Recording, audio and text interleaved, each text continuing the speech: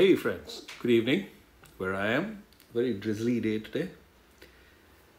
So we have first day of the day, first day of the month. So we have a new hero of the month, third fellow for 2023, Gilligan or Gilligan, whichever way one wants to pronounce. Barbarian class, so he gives a bleed. This will be active 305 days from now. There is a passive. Mana gains a small amount of mana for every active status effect buff that the enemy team has at the start of each turn.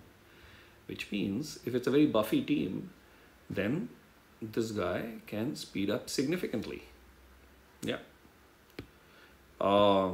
Second passive is this character has innate resistance against status ailments that affect mana. This is like slowing down mana and so on and so forth. So that will be resisted by this hero. So yes, this is where the trick lies. Okay, let's go into the stats, which look very underwhelming.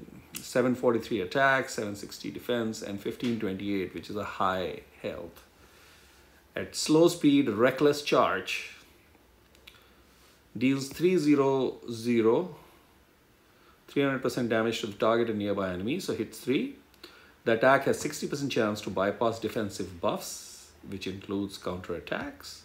All allies get plus 35 defense for 4 turns. And there is an element link that gives all holy allies plus 5% chance to dodge status ailments for 4 turns. This effect can't be dispelled. So, well, the slow speed and the low stats really make this hero very underwhelming. This is where the trick lies. So it's a very buffy team, and if somebody has chosen to level up Gilligan, then there is, but that's too much of thinking and too much of efforts. I would have wanted these stats to be better. At least the defense, because if this is a slow hero, such low defense to a slow hero is, as it is, making the hero useless. I like the combo of the specials. The speed can be improved with this, so I will not totally trash this hero. When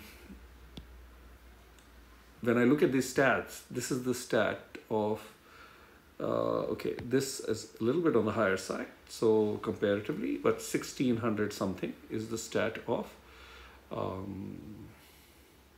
the Hatter, who's 5 years old in this game, if not more. Yeah, about 4.5, 5 years old in this game. So, I mean, you cannot give the hero starting stats of, or rather, stats of 5-year-old hero. I mean, this is silly. Really silly. I mean, SG should rebalance this hero while this hero of the month is in the portal. That's what I feel. And the second part that is underwhelming is the slow speed, but there is a possibility over here. So I will leave that to that, because if it's loaded buff, this hero can really speed up to an average, and with appropriate troops would technically become a fast speed hero. So, and then delivering all this can become really cool. So that's Gilligan for you. From the hero card, not something great to write about, but conditionally can speed up and hence deliver some wax.